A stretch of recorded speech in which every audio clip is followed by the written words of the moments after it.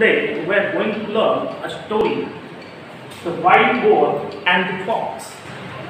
विद्यार्थी मित्र, आज आपण एक सुंदर अशी गोष्ट शिकणार आहोत आणि त्यासाठी तुम्ही सर्वांनी माझ्याकडे अटेन्शन करायचं आहे. तर सुरुवात करूया आपल्या गोष्टीला. One day a wild boar was sharpening his tusk against the bark of tree. He was doing it very carefully. There lived a fox in the same forest. He was always looking for a chance to make fun of other animal in the forest. तर बघा, सोपं आहे की खूप वर्षापूर्वी एका जंगलामध्ये एक वाईल्ड बोर म्हणजे आपण त्याला म्हणतो की रानटी डुक्कर त्या ठिकाणी राहत होतं. आणि त्याच्या सोबतच जंगलामध्ये एक कोल्हा आपल्याला माहिती आहे धूर्त असतो.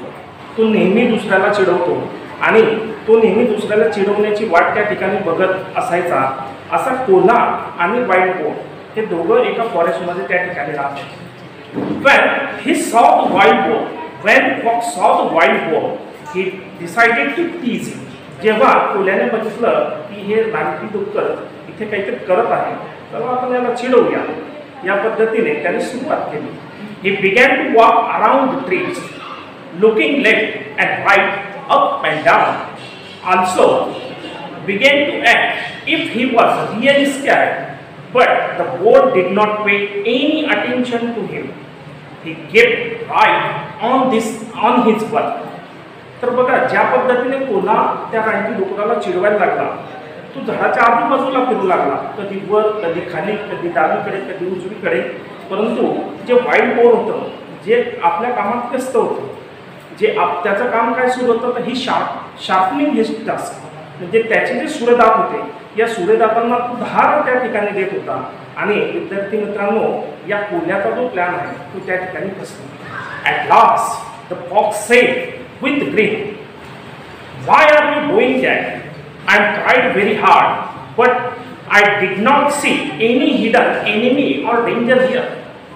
कोल्हा धूर्तपणे हसून म्हणाला की "अरे बाबा, इथे मला कोणताच धोका दिसत नाहीये आणि तू का म्हणून तुझ्या या सुरेदातांना धार लावतोय, कारण आतापर्यंत तुझ्यावर कोणतंच संकट आलेलं नाहीये."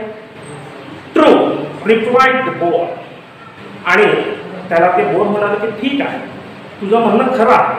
Just now there may not be any danger, but when it is really come, there won't be any time to sharpen my tusk. My weapons have ready for use then. If I am not ready, I will have to suffer.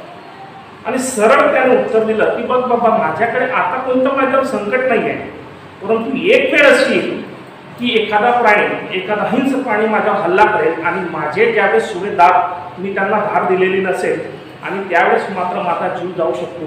त्याच्यामुळे मी already माझं preparation त्या ठिकाणी करून. आणि हे ऐकून कोल्हा मात्र त्या ठिकाणी अचंबित झाला.